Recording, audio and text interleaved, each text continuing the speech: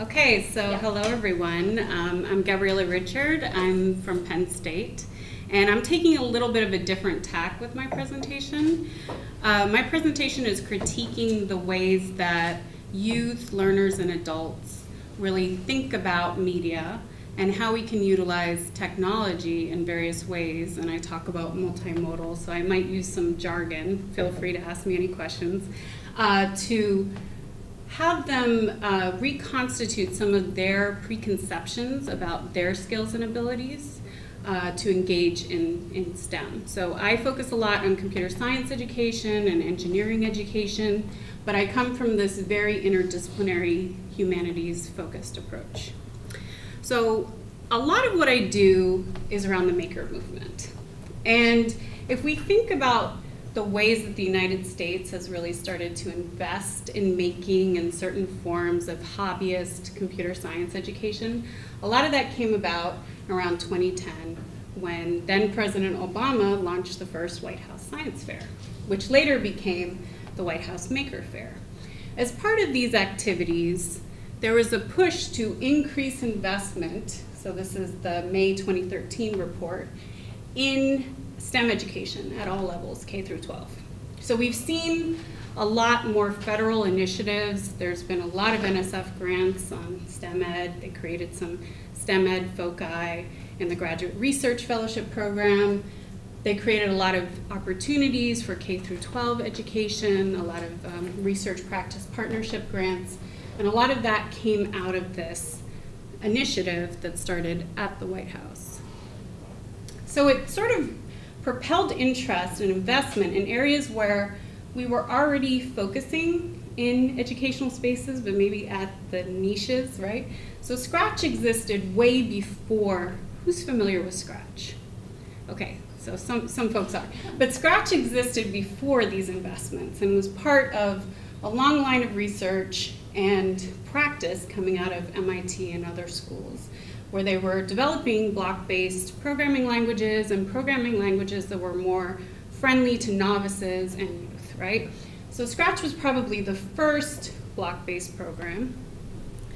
But from there came investment in all of these other products. So Blockly being the Google derivative of Scratch, which then was part of efforts that became part of this whole computer science education, trying to broaden participation. So Code.org was founded all around this time, 2013, and Hour of Code and Computer Science Education Week, which is in the middle of December, and trying to create these platforms that really encouraged youth to engage in coding online. And I don't know if you've ever played around with some of the various activities they have, but they're usually inspired by current anime or games of the time. So again, there were a lot of other initiatives that came out around this time, 2013, 2014, which was really about including underrepresented groups. So we had Girls Who Code, Black Girls Code, and the Hidden Genius Project, which is out of Oakland, really trying to encourage more diverse participation, because we've known, and I'm going to get into this a little bit more in my talk, that even though we've created all of these really openly accessible tools and platforms, we haven't really changed some of the persistent underrepresentation in technology and computer science, especially. So Code.org, along with Medium, actually came out with a report very recently where they looked at diversity in computing jobs. Now, some of the worst diversity is in the game industry, which I study quite a bit. But in Silicon Valley more generally, we still see persistent underrepresentation. And they projected that it would take about 100 years before we actually saw numbers that represented population numbers. So if you look at women make up the majority of the population in the United States, but yet they only make up around 24% of computing jobs. African Americans, so these statistics are not intersectional, so we don't know how many African American women, for example, are about 8.3% relative to their 12.6%, and Latinos kind of have the least representation. So if you look back at computing as a field, it's actually quite ironic because the first computers were women. How many people know that? Okay, so that's great. I'm glad that we finally know this. Most of the time when I come out and I give this lecture to my students, they're all really surprised. Like, wow, I didn't know that. But so the first women, the first computer scientists were women. And they were actually first computers as well. And a lot of that happened because of wartime efforts. But even within, up to the 60s and 70s, women were primarily a lot of the computer programmers and computer scientists. And of course, we've learned more recently about the black women who have contributed to computing as well. And their history has been a lot more, on the sidelines historically. But if we look here, the interesting trend is that women were almost at 50% around the 80s. And then there was a stark decline in their participation in computer science. And a lot of the research I do is on game culture and representation, and there's a direct correlation there because a lot of the earliest experiences that youth have with computing and computer science is through games. And even in classrooms, a lot of those dynamics around who's capable with the computer is often distributed differently by teachers and certain assumptions about how they learn and what they're capable of engaging in. So there's been a lot of work around youth content creation and DIY and trying to encourage youth to learn by being computational producers. So not just consuming all of the media out there, but to create. And Scratch has been a real vehicle for this, as well as other platforms. But because you can learn how to code and you can create interactive media with Scratch, it's become kind of the center point for a lot of this research. So the idea is that you can engage in computational participation, you can engage in really authentic knowledge creation and sharing with other people that are going to critique your knowledge and push you forward to really try to refine what you've learned. And they do this through various means, but some of it is, I don't know if you've ever gone to Scratch, but it's kind of set up like YouTube where you publish your project and then a bunch of people can comment on your project and remix your project and learn from your code. So they can literally copy your project and see how you made it tick, right? So there's a lot of that that's built into Scratch itself. But a lot of the ideas that undergird Scratch come from a long line of research going all the way back to Lego and Logo. I'm sure a lot of you are familiar with Lego Mindstorms, which came out of Logo, which was more of the screen-based programming environment, a lot of syntax, a lot of line coding, but was coupled with a robotic element that allowed kids to visualize what commands they were sending through code. Now back then it was a little bit harder because of all of the syntax involved, but the idea was to have an embodied artifact that you could then see representing the code that you've programmed on the screen. And that's this turtle here, which later became the Lego. Yes? I don't, if anyone is interested in comic books, graphic novels, there's a comic called Secret Coders, and they use Logo, which is free online, and kids read this graphic novel and they actually learn coding in it. The author is Luen Yang. Look it up, Secret Coders, exactly what you're talking about. Yeah. And so all of this built up the foundation to Scratch later on. The idea was to create an environment that would be a lot more appealing to kids, a lot simpler, right, to have these blocks that were not only color coordinated to help reinforce and scaffold what their use was, but could then be easy to translate and understand when you were remixing somebody else's project or looking inside their project to see how they made it work. But the problem with all this promise was that we really focused on this idea that if we make it open source enough, if we make it novice friendly enough, then everyone's going to learn, right? That it's going to be accessible, it's going to break down those barriers. But Michael Lachney and colleagues called this the content agnostic position, this idea that if you just create something and it's open source, and it's available, that everyone's going to use it equally. But we know that that's not the case. So the problem is that a lot of what gets produced on Scratch is what they see and engage in every day. So they're recreating video games that they really like, and they're recreating the various media that they consume that has its own problems around representation as well.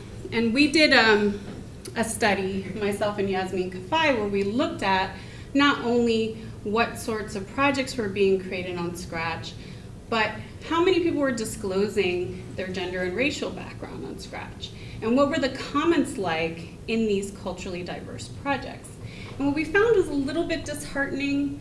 We did more of a case study approach, but not very many people were disclosing their race or gender, and when they did, it wasn't always, I guess I would say, well supported. So it was this idea that, especially with underrepresented groups, oh wow, I didn't realize that there were other African Americans on this site, was one thing that a young woman said, and she kind of was not fully embraced by the other person that she identified as African American. It was as if that's not really something to embrace or celebrate.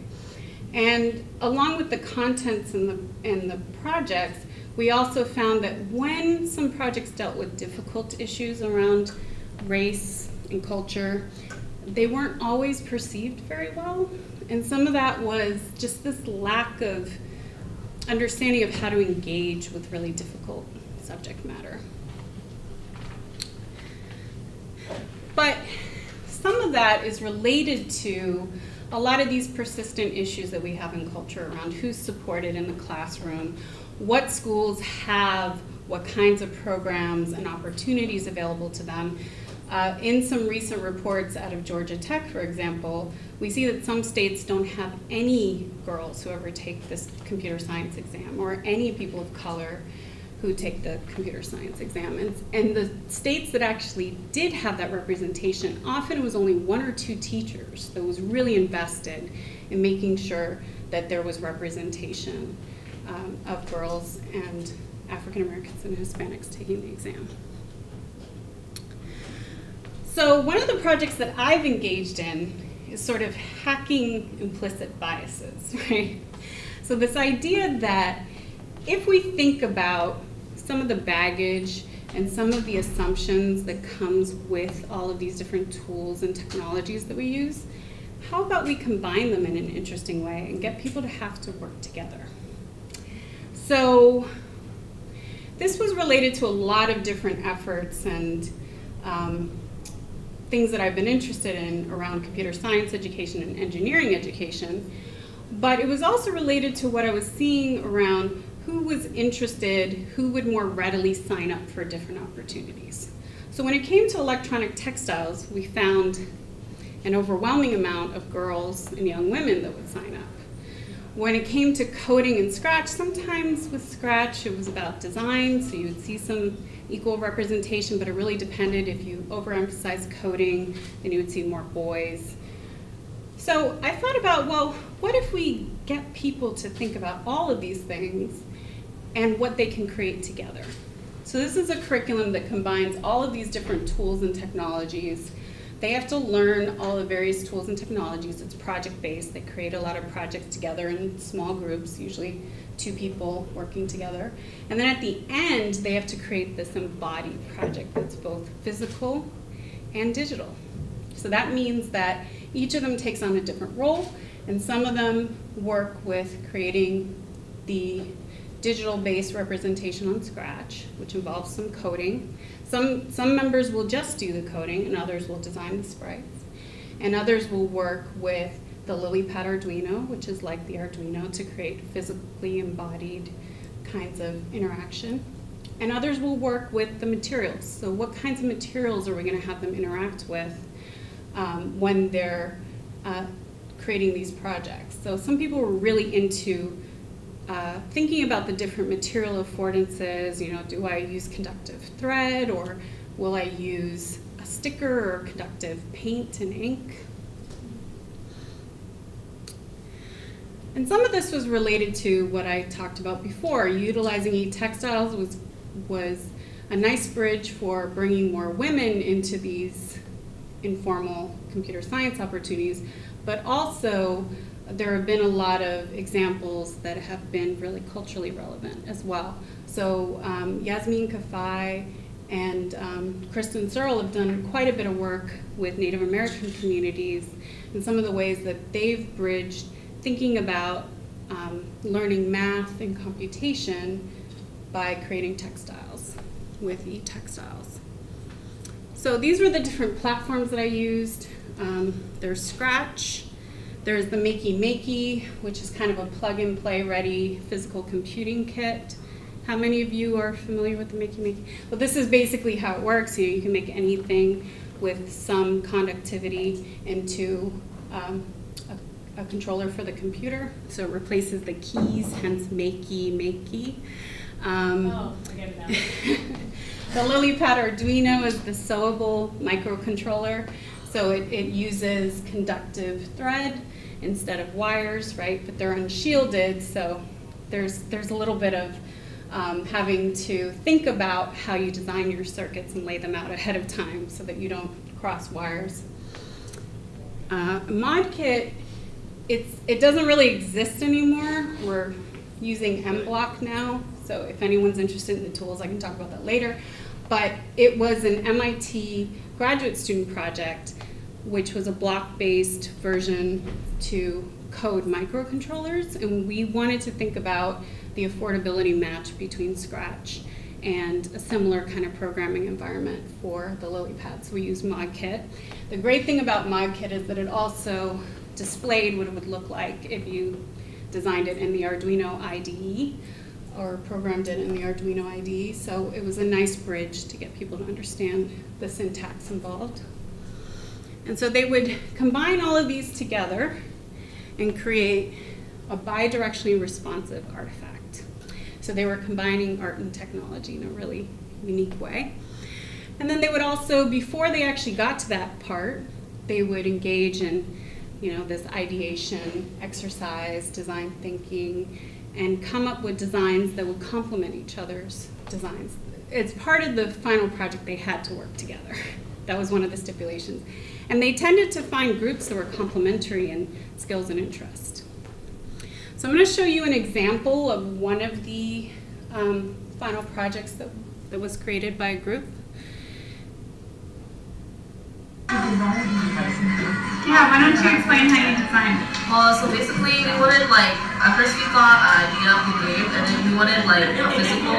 So first we were going to do a watch, and then we needed a bigger thing than a watch to fit the LED and the tripod. So we thought of doing like a little flower thing in the middle. So we cut it out, and then he flips it on. And there's a little thing that attaches to your fingers. So then we could attach this end, and we could sew it without intercepting the conductive fabric. So yeah, it would be really smooth. So we just did that, and then we sewed these on, and then we sewed on the little. We stick those on because it's stickers. And then we just connected we coded it, and then it worked. So we just connected it to the Makey, and we already had our game. So we just plugged it in. Great job. And it's changing different colors, right? Yeah, different colors. Like red, blue, like pink. Yeah. Can you show me the two colors? Sure. Oh, I guess that's where we ended. So what was that doing? So every time that they touch the different parts of the physical glove, the tricolor LED would change different colors. So it would change purple, red, or blue. Okay. And that related to the different states in the game. They created this pet care game. So they had a dinosaur that would respond and do different things. It would eat an apple or jump on a trampoline. So what we found researching this project was that overall, most teams exhibited very inclusive practices when it came to coming up with their team design. People tended to cross over from what they thought they would be good in. So if they thought they were really good programmers, they would then transition to being the crafters on the team, which was really interesting.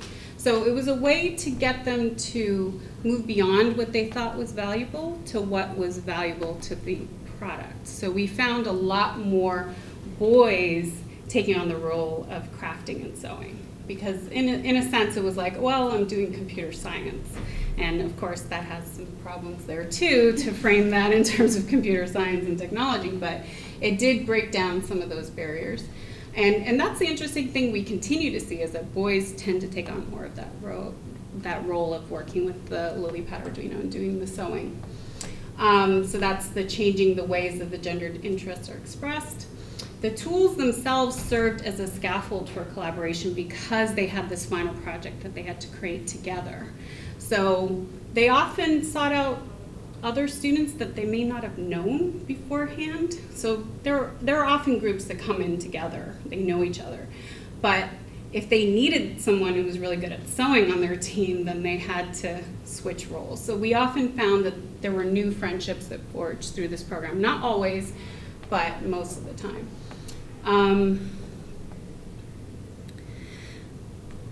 So overall, there are different ways to address inclusivity. I call this more of the implicit way of addressing inclusivity. We know some of the ways that we can explicitly address inclusivity, and I'll talk about that in a second when we get to questions. But we need to think about the ways that kids are engaging not only with the media, but how they can have opportunities to critically redesign their media in a variety of multimodal ways, not just screen-based ways, because media is becoming a lot more pervasive. So these are some questions that I don't have all of the answers to, but I thought that they might provoke some discussion later on. So how do we design for and scaffold inclusion? So a lot of what we've done thus far in the field is we've included diverse representation in advertising materials. We know that that works. We know that including diverse role models and mentors works, and allowing for learning opportunities, so not just assuming that people know how to do these things when they come in, but to encourage not only opportunities to learn at hackathons or maker fairs, but also allow for mixed expert teams so people can learn together. And encouraging learners to critique commercialized products and recreate with culturally meaningful or civically minded projects. But how can we scale these features? So we talk a lot about this content agnostic position, but how do we have more culturally situated positions that are informed in some of our greater media? I don't think we've solved that problem, nor do we quite have the answer yet. And how can we have this sustainable impact on the tech industry? Because the tech industry still has those persistent problems, but maybe part of it is that we still continue to hold certain role models as the heads of tech. So maybe there needs to be different role models, different tech industries that emerge. All right, well, thank you so much. I know I took more than enough time, but